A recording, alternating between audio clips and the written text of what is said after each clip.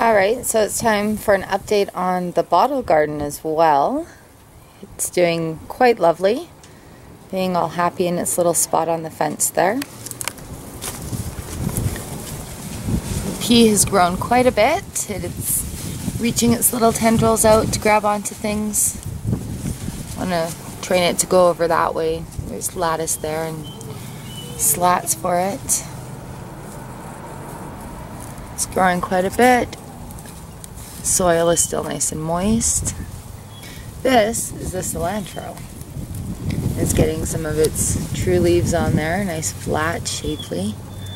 Look at that. It's doing quite nicely, still new shoots coming up. It's going to be thick and bushy. So there's the cilantro. Beside that, that's flax. That's that flax I got from the grocery store in the bulk bin. It's coming up quite lovely.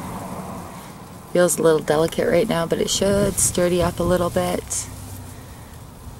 It's going to be gorgeous.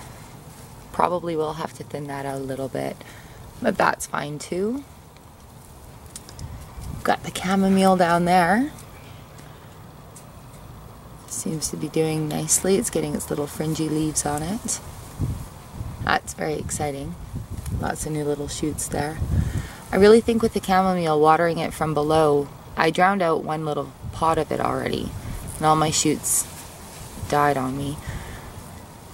But watering it from the bottom seems to be keeping these guys happy.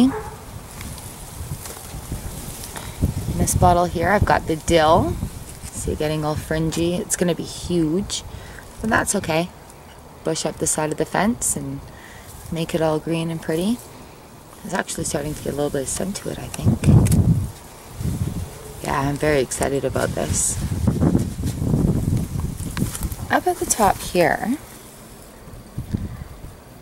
some opal basil. Dark opal basil. One little shoot coming up.